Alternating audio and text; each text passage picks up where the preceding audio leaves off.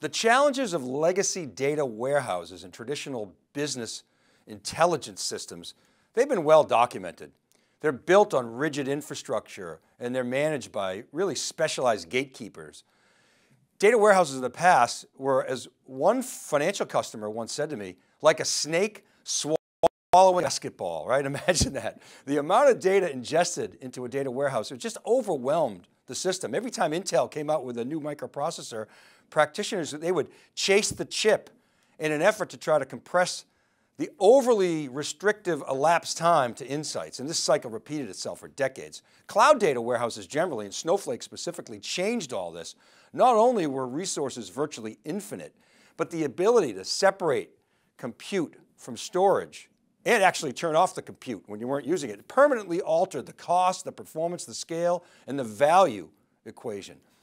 But as data makes its way into the cloud and is increasingly democratized as a shared resource across clouds and at the edge, practitioners have to bring SecDevOps mindsets to securing their cloud data warehouses.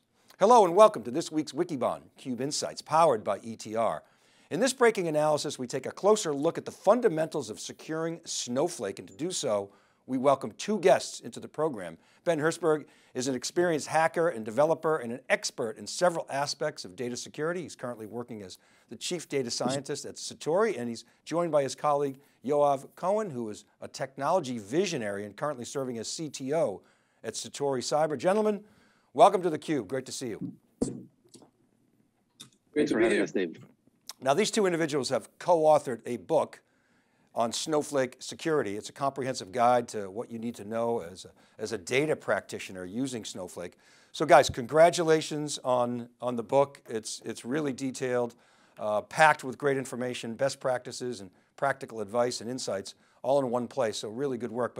So before we get into the discussion, I want to share some ETR survey data just to set the context. We're seeing cybersecurity and data, they're colliding in a really important way. And here's some data points that we've shared before from ETR's latest drill down survey. They asked more than 1,200 respondents, we're talking CIOs, CISOs, and IT professionals, which organizational priorities will be most important in 2022, and these were the top 7. There were a lot of others, but these were the most important. So it's no surprise that security is number 1, although as we shared in our predictions post, the magnitude of its relative importance, it does vary by the degree of expertise within the organization. The delta is maybe not as significant, for example, in large companies. And you can see where analytics and data fit. And we've tied these two domains together and picked up on a term that our two guests have used. In fact, you guys may have even coined it, called data SecOps, which to me is the idea that you bring agile DevOps practices to data operations and built-in security as part of the full cycle of managing, whether creating the data, using the data, accessing the data, not a bolt-on, but it's fundamental. So guys, what do you make of this data and what's your point of view on data SecOps? So definitely aligns with what we're seeing on the ground in the market. In between what you saw there, you had cybersecurity and data warehousing. In the middle, you had cloud migration. And that's basically what's pushing companies to invest in both security and data and warehousing, because the cloud changed the game for cybersecurity. The tools that we used before are not the same tools that we need to use now. And also it unlocks a lot of performance, value, and capabilities around data warehousing. So all of that comes together to a big trend in the industry for investment, for replacement, and definitely we're seeing that on the Snowflake platform, which is doing really, really well recently. Yeah, well, thank you, Yoav. And to that point, I want to share another data point and then dive in. Maybe Ben, you can comment. And I want to address, why are we always talking about Snowflake? Of course, it's a hot company. Everybody knows that. You can see it in the company's financials.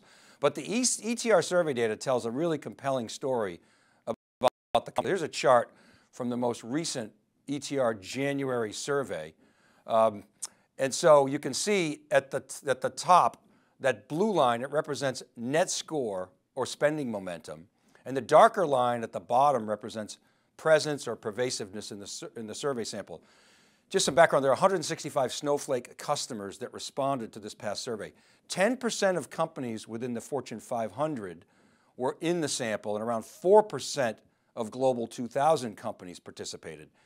Just under 30% of the respondents were C-suite executives, and about 20% were analysts or engineers or data specialists, with around half were VP, director, manager roles, that fat middle, with a very broad mix of industries, and there was a bias toward larger companies. Now, back to the chart, net score for a moment, that is that top line. It's derived by asking customers, are you adopting Snowflake new in 2022? That's the 27% lime green number. Will you be spending 6% or more on Snowflake relative to 2021? That's the 57% forest green. Is your spending flat? That's the gray. Is it down by 6% or worse? That's the pink area. Are you leaving the platform? That's the bright red, and that's a zero defection. So there's none there. So you subtract the reds from the greens and you get net score, which calculates out to 83% in this past survey. But what's remarkable is that Snowflake has held this elevated score for more than 12 quarterly surveys. It's in the stratosphere among the many thousands and thousands of companies in the ETR survey. Remember, anything above that 40% line is elevated, and Snowflake is like glued to the ceiling. So the bottom line shows that the company's market presence continues to grow. That darker line at the bottom, that green shade is that the pace of last quarter is actually accelerating. Snowflake is becoming ubiquitous, and customers are becoming intimately familiar with its platform, and it's scaling like we've never seen before, and it's building a pretty hard to penetrate fortress, we think, in an ecosystem. Ben, I wonder, in your view, what accounts for Snowflake's performance? Okay, so I would say that we can spend a full session just about such things. So I'll try to say what I think. I think, first of all, it does what it says on the box. It's you get from zero to being able to have a data warehouse easily. You have a very rich support of capability and features that you need for a cloud data warehouse. You're multi-cloud. You're not dependent on one of the big public clouds. And it's fast and scalable, and you don't need to worry yourself with the infrastructure behind. You don't need to, God forbid, add any indexes or do things like that. You don't need to do that, at least not often. Indexes never, but other maintenance, and the innovation rate. They innovate fast. They add a lot of new capabilities, like the move to unstructured data, like a lot of security and governance capabilities, a high innovation rate as well. Okay, good, and we'll talk about that move. So let's get deeper into the topic now on securing Snowflake. My first question is, look, Snowflake, when you talk to practitioners and customers, they get pretty high marks on security, largely because of the simplicity. So why did you feel the need to write a book on the subject? So definitely Snowflake is investing a lot of effort and putting a lot of emphasis on security. However, Snowflake is a cloud service, and like any other cloud service, there's a shared responsibility model between Snowflake and its customers when it comes to fully securing their data cloud. So Snowflake can build amazing features, but then customers have to really adopt them, implement them in the best way.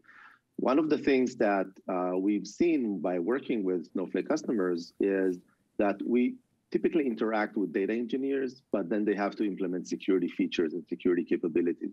We thought writing a book about the topic would help these customers to understand the features better, benefit from them better, and really structure their implementation and decide what's most important to implement at every step of their journey.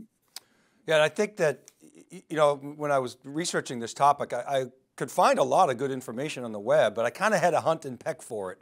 It was really sort of dispersed, and you put the information all in one place. You have a nice table of contents, so I can just zip right to where I want to go. So that was quite useful, I thought. what are the very basic fundamentals of securing Snowflake? In other words, I'm interested in, you get this world of flexible, it's globally distributed, you get democratizing data.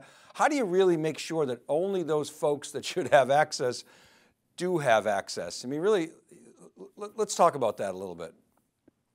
So I think that, of course, there are a lot of different aspects, but I think that I would start with the big blocks. For example, when you get a Snowflake account out of the box, it's open to the world in terms of network. I would start by limiting that. That should be easy for an organization. It's a couple of commands, and you've lowered your risk significantly, both security and compliance. Then one of the common things that you can get a good improvement in decrease of your risk is around authentication. For example, do you have applications that are accessing Snowflake using user password? Okay, change that to using a key. Do you have users with username password? Change that to Okta integration or your IDP integration. So I would start with the big blocks that can remove most of my risk, and then of course there is a lot to do from getting to the data warehouse and to auditing and monitoring. Okay, thank you for that. But Yoav, how are these fundamentals that we just heard from Ben, how are they different? Isn't this just kind of common sense? What's unique about Snowflake? So a couple of things. First of all, security, we love to say that it's 80% like good security hygiene. You have to make sure that your basics are locked and tightly configured, and that brings a lot of value.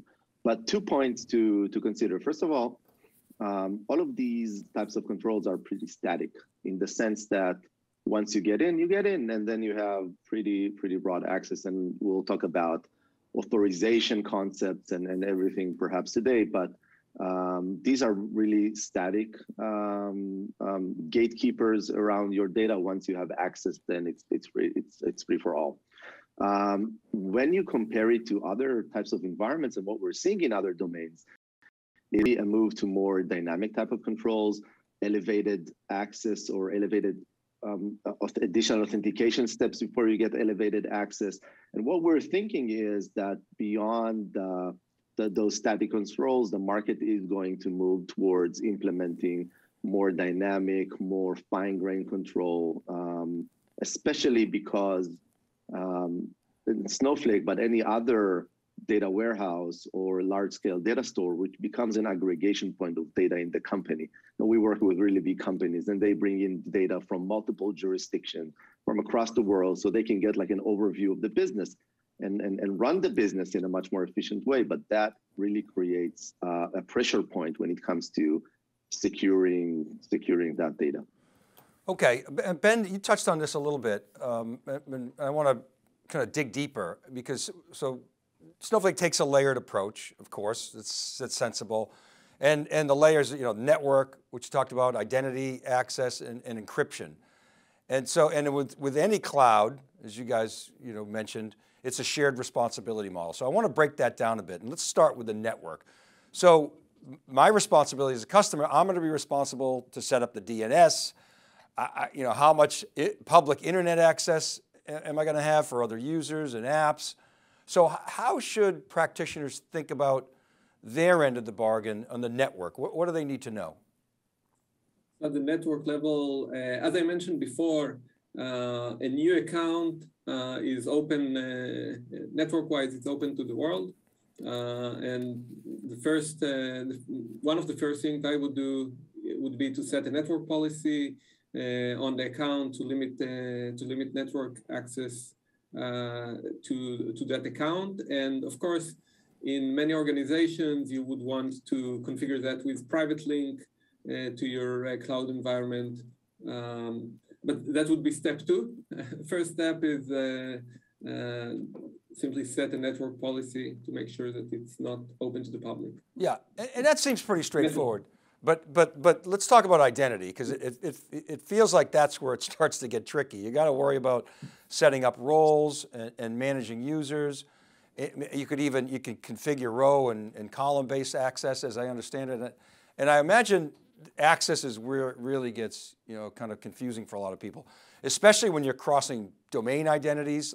Like, for example, isn't role-based security, let's land on that for a minute. I think you called it hierarchy hell in the book. So what should we think about in regards to identity? So first of all, it's hierarchy hell. It's you should in the book it says that you can use hierarchy, but you should avoid getting to a hierarchy hell. Basically, we've seen that with several Snowflake customers, where the ability to set roles in a hierarchy model, to set a role that inherits privileges from another role that inherits privileges from other roles, may be, of course, used in a good way, but it also in some of the cases it leads to complexities and to access not being deterministic, at least not obvious to the person who gives access, who is usually the data engineer. So whenever you start having a complex authorization model, whenever I want to give Yoav access to a certain data set, and because things are complex, I also by mistake give him access to the salary information of the company, that's when things become tricky.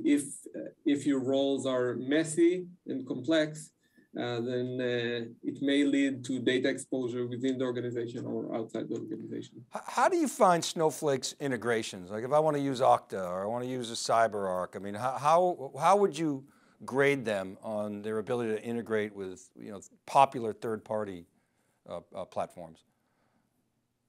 So I would say pretty high. Actually, we haven't encountered many customers who haven't configured any of these nowadays pretty basic security integrations, and it really helps.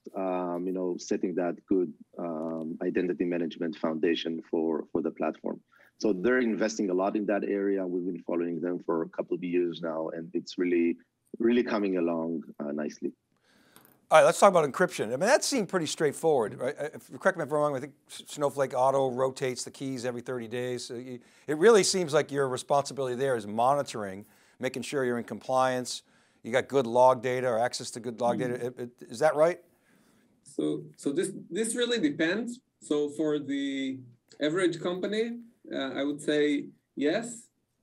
For some of the companies with higher security requirements or compliance requirements or both, sometimes there are issues like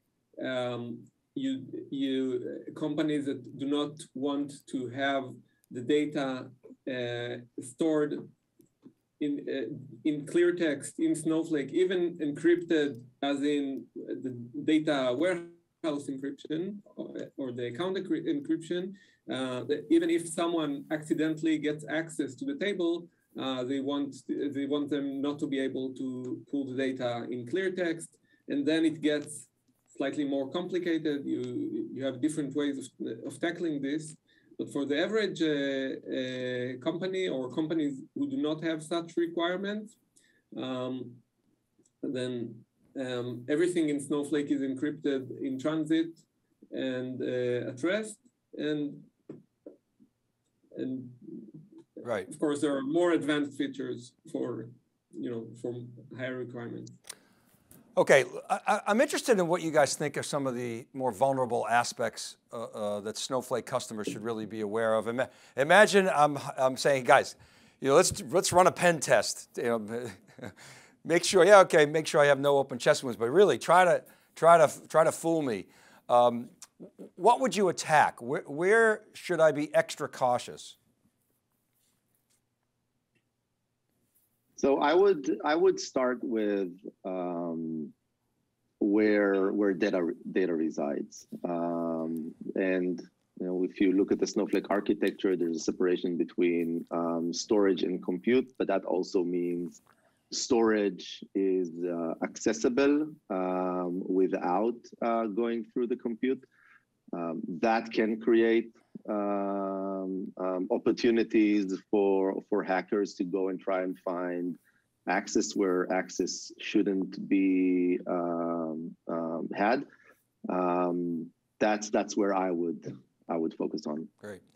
I want to ask you about virtual private Snowflake. I mean, it seems to me if I'm have sensitive data, if I don't use virtual private Snowflake, I feel like I'm increasing my risk that a security incident at the shared cloud services layer could impact multiple customers. And is this a valid concern? How should we think about reducing that risk? And when should I use that higher level of security?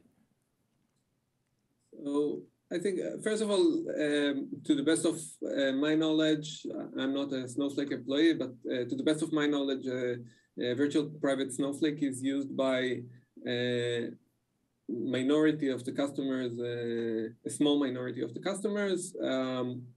There are other more popular ways within Snowflake, like private link, for example, to, I would say, to enhance your security and your account segregation.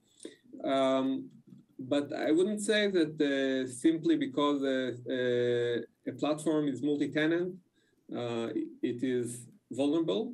Of course, in many cases, your security or compliance requirements requires you to eliminate even this risk, but I wouldn't say that there are a lot of other platforms in different areas that are multi-tenant and probably better than your on-prem, your average on-prem installation. Okay, so I buy that. So I would say on that maybe a shared environment is a higher value target for hackers. So if you're on a shared environment with thousands of other customers, it's if I'm a hacker, I would go there because then I get data for thousands of customers instead of trying to focus on just one target and getting data for just one company. I think that's the most significant advantage, and obviously, Snowflake are investing a lot in making all of their environments very, very secure. And from our interactions with large Snowflake customers, we know that Snowflake are going above and beyond in making sure that these environments are secure. Yeah, that's good. That's good news because, if I don't have to spend up, I could put the budget elsewhere. How do you guys think Snowflake's recent moves, they're making a couple of big moves. They've recently, added unstructured data. They used to have semi-structured data. They're going after the sort of data science and data lake functionality. Do those kinds of moves, I guess they're two different things, but does that change the way that security pros should think about protecting their Snowflake environments? I would say that Snowflake is moving fast with adding new functionality. Well, fast, but not too fast. They're releasing it in a controlled way. I would say that for new capabilities, of course, in some cases there are new attack vectors or new risks, and obviously securing different types of data may bring new challenges. But the basics, I think, remains the same. The basics of network identity, authentication, authorization, auditing, monitoring. I would say they will be the same. And perhaps new features or capability will need to be used. And the largest issue is as data democratization is growing within organizations, and more people are using your data cloud, that also needs to be addressed. Yep. Yeah. All right, finally, I want to talk a little bit about futures. You guys talked in your book about multi-cloud as a way to reduce your reliance on a single vendor, and of course it happens through M&A, and that's cool. We've talked a lot about multi-cloud, and we've been using this term that we coined called super cloud, and it references an abstraction layer that exists on top of and floats across, if you will, multiple clouds, and it hides some of that underlying complexity. And we feel like Snowflake is a good example of a company that's moving in that direction, building value on top of all that hyperscale infrastructure. So I wonder how you see Snowflake's moves in that direction would impact the way you think about data SecOps. So definitely, we also see the trend of companies adopting more and more types of cloud and cloud technologies.